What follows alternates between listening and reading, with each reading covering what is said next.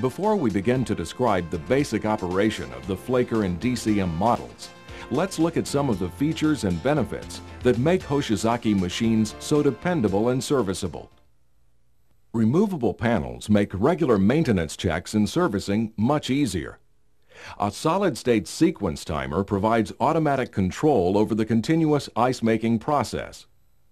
Hoshizaki Flakers and DCMs utilize an internal auger system with a direct drive spline-coupled gear motor for dependable operation. A fully insulated stainless steel evaporator provides a durable freezing surface. Anti-magnetic stainless steel is used to eliminate pitting and corrosion on the evaporator and auger surfaces, helping increase efficiency and extending component life. The bearings are sleeve-type alignment bearings. The carbon resin bearing material has a graphite base to provide lubrication, eliminating possible grease contamination. The auger is driven by a sealed gear motor assembly, which is protected by two overload sensing systems that protect against undue stress.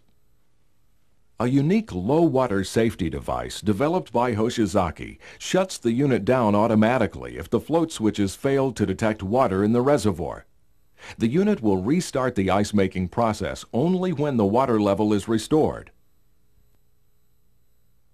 Removable panels, a solid-state sequence timer, anti-magnetic stainless steel evaporator and auger, carbon alignment bearings, a sealed gear motor with overload protection, and a low-water safety device. Just some of the features and benefits of the Hoshizaki Flaker and DCM models that help make your job easier. Now, let's look at the basic sequence of operation of the Hoshizaki Flakers and DCMs. The complete startup and shutdown process for the Flaker is operated by a series of timing circuits designed into the solid-state timer board. With the power switch on and the flush switch in the ice position, the inlet water valve opens, allowing water to fill the reservoir. The ice-making process will not begin until the reservoir is filled. When the dual float switches indicate a full reservoir, operation is turned over to the bend control magnetic proximity switch, and if it's closed, the unit begins ice production. At this point, the gear motor and condenser fan start up. Should the gear motor not start, a gear motor protect relay will automatically shut the unit down to protect against any component damage.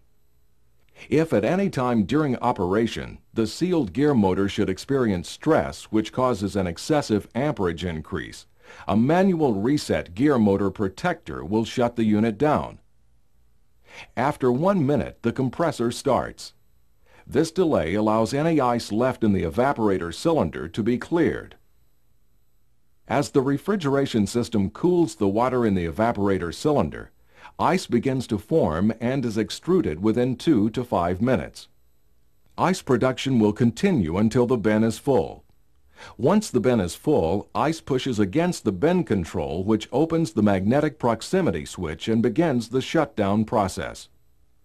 On the M model Flaker, the gear motor, compressor, and fan stop within 6 seconds after the bend control indicates a full bin of ice. A time delay is used in the smaller Flakers and DCM units to allow the gear motor to clear the evaporator of ice. On these models, 1 minute after the bend control switch opens, the compressor stops. 1 minute later, the gear motor and condenser fan stop. The unit will now sit idle until the ice is moved away from the bend control, which will cause the proximity switch to close and restart the unit. Unique among Hoshizaki Flakers is the automatic flush period, designed to provide cleaner operation and longer bearing life. The automatic flush is operated by a 12-hour timer.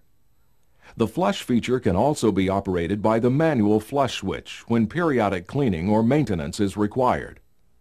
When the flush timer or manual switch is activated, the Flaker unit cycles off within 2 minutes. 1 minute after either switch opens, the compressor shuts down, followed a minute later by the gear motor and condenser fan. Next, the flush valve opens, allowing the complete water system to drain. While on the flush timer, the unit remains off for 15 minutes. Any ice remaining in the evaporator melts, and the evaporator walls and mechanical seal are completely flushed out. During this time, the inlet water valve will not be activated. During normal operation, the auger rotates inside the evaporator cylinder to break ice away from the cylinder walls and move it up to the extruding head and cutter. Because the auger is one of the major moving parts in the ice maker, it must be checked periodically for excessive bearing wear. Although Flaker bearings are constructed of carbon-impregnated resin, they may wear due to high mineral or silicon content in the water. If not replaced, excessive bearing wear may cause damage to both the auger and evaporator cylinder. To remove the auger for inspection, drain the water system, remove the clear ice chute head and chute bracket.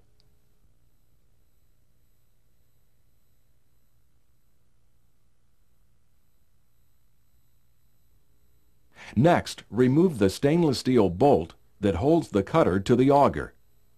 Replace the bolt and use it to rock the auger back and forth to check for excessive play.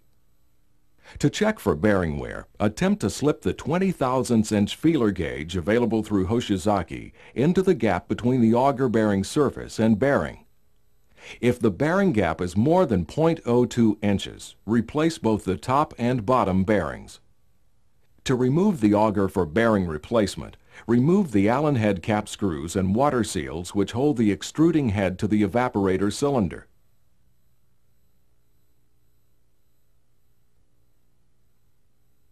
Using the bolt and a large washer or the cutter head installed upside down to hold the auger, lift the auger and extruding head up out of the evaporator cylinder.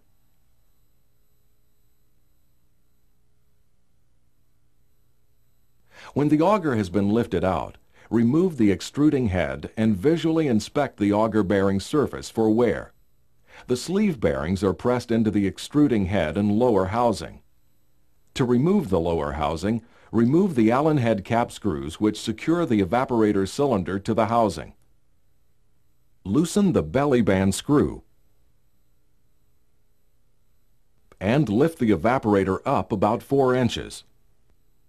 Then tighten the screw to hold the evaporator in place. The housing and cylinder are sealed by an O-ring. Care should be taken to protect the O-ring for reuse, or replace it if necessary when reassembling the unit. Remove the bolts at the base of the housing, and remove the housing to replace the lower bearing. Have the bearings repressed and replace the parts in reverse order.